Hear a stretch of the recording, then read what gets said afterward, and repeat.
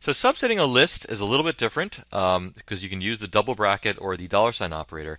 You can also use the single bracket operator. So here I've got a list. The first element is a named element called foo. It's an index and it's a sequence 1 through 4. And the second element is named bar and it's the number 0.6. So this is a list with 2 elements in it.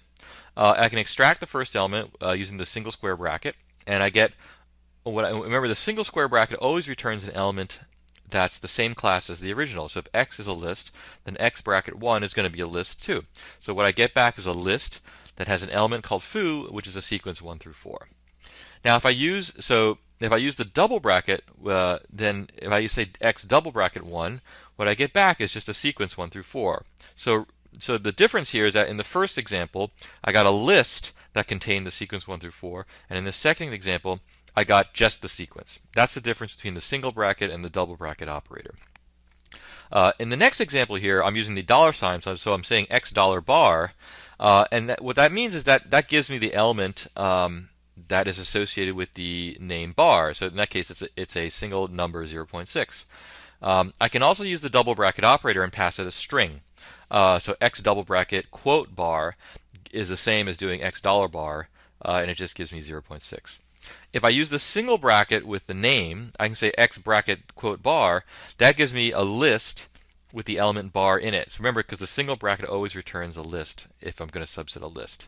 So the nice thing about being able to subset an element using its name is that you don't have to remember where it is in the list. So if I couldn't remember whether bar was the first element or was the second element, I don't have to remember where it is in order to use the numeric index. I can just use its name, and then then it will automatically extract that element from the list.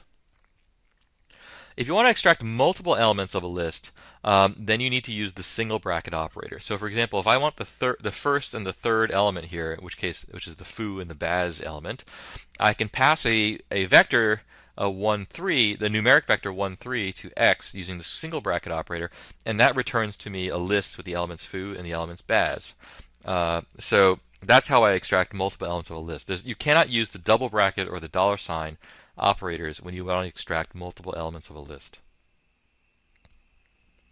The nice thing about the double bracket operator, which is different from the $, is that you can use the double bracket operator to index a list where the index itself was computed. So notice that when I used the $sign before, I actually typed out the word bar. I had to type out the name of the object. But sometimes the name of the element. But sometimes the name of the element is actually the result of some computation. So for example, here I've got a list with 3 elements, foo, bar, and baz, and then I create a variable called name, which is actually the string foo.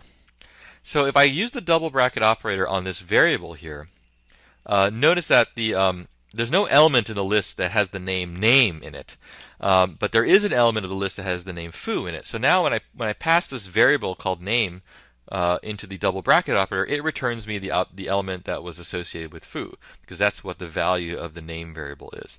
So if I compute the index that I want to use, then I have to use the double bracket operator. If I use the $, then it's going to literally look for an element of the list that has the word name associated with it, and that of course doesn't exist in this list.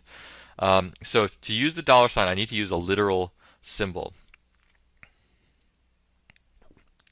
Now, the double bracket operator can take an integer sequence rather than a single number. And the way you can think of this is that it kind of recurses into the list.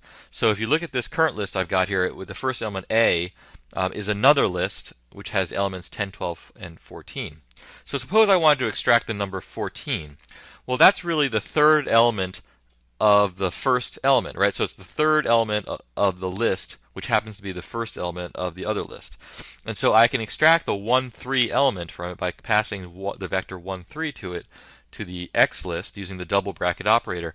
And that's equivalent to kind of doing this double subsetting of 1 and 3.